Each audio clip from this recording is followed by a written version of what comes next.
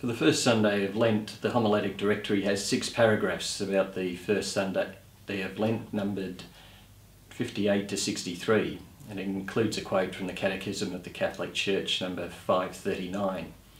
In the Appendix, it recommends these paragraphs of the Catechism, with the headings The Temptation of Jesus, where there's 5 paragraphs, Lead us not into temptation, with 4 paragraphs, The Fall, 11 paragraphs, and the heading Adam, Original Sin, Christ the New Adam, 12 paragraphs. So there's a total of 32 paragraphs there, which is a lot more than normal. For the 8th Sunday in Ordinary Time, Year A, there were 17 paragraphs. And the readings for this Mass are from the first reading from Genesis, the second reading from St. Paul to the Romans, and the Gospel of Matthew with the temptation of Jesus by Satan. Here there's a listing of the 32 recommended paragraphs in sequential order, and it sort of highlights that another way of putting it is to say 385 to 411, leaving out 5 of these 27 paragraphs, or another way of putting that is to say it's all of the section on the heading paragraph 7, The Fall, which is 385 to 412, leaving out 6 paragraphs. So this section has in brief 413 to 421 of the Catechism of the Catholic Church. The headings for this are paragraph 7, The Fall. 1, where sin abounded, grace abounded all the more. The reality of sin, original sin and essential truth of the faith, how to read the account of the fall. 2, the fall of the angels. 3, original sin. Freedom put to the test, man's first sin, the consequences of Adam's sin for humanity, a hard battle. And 4, you did not abandon him to the power of death. And then the in brief. Some unusual words in this section of the Catechism are mendacious, recapitulate, salvific, vanquished, discernment, superabundance, prerogatives, analogical, concupiscence, Pelagianism, lucid, dour, Protoevangelium, and atoned.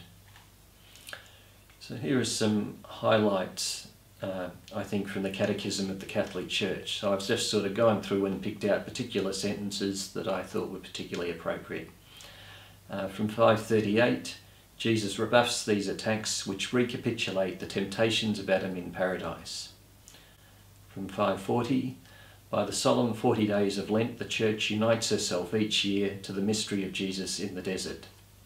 2846, we therefore ask our Father not to lead us into temptation. It is difficult to translate the Greek verb used by a single English word. The Greek means both do not allow us to enter into temptation and do not let us yield to temptation. From 2847, the Holy Spirit makes us discern between trials which are necessary for the growth of the inner man and temptation which leads to sin and death. From 388, we must know Christ as the source of grace in order to know Adam as the source of sin. From 396, the tree of the knowledge of good and evil symbolically evokes the insurmountable limits that man, being a creature, must freely recognise and respect with trust. From 403, following St. Paul, the Church has always taught that the overwhelming misery which oppresses men and their inclination towards evil and death cannot be understood apart from their connection with Adam's sin. From 404, it is a sin which will be transmitted by propagation to all mankind, that is, by the transmission of a human nature deprived of original holiness and justice. From 409, this dramatic situation of the whole world, which is in the power of the evil one, makes man's life a battle. From 411, furthermore, many fathers and doctors of the Church have seen the woman announced in the Protoevangelium as Mary, the mother of Christ, the new Eve. From 615, Jesus atoned for our faults and made satisfaction for our sins to the Father. I hope this has been helpful. Thanks for watching.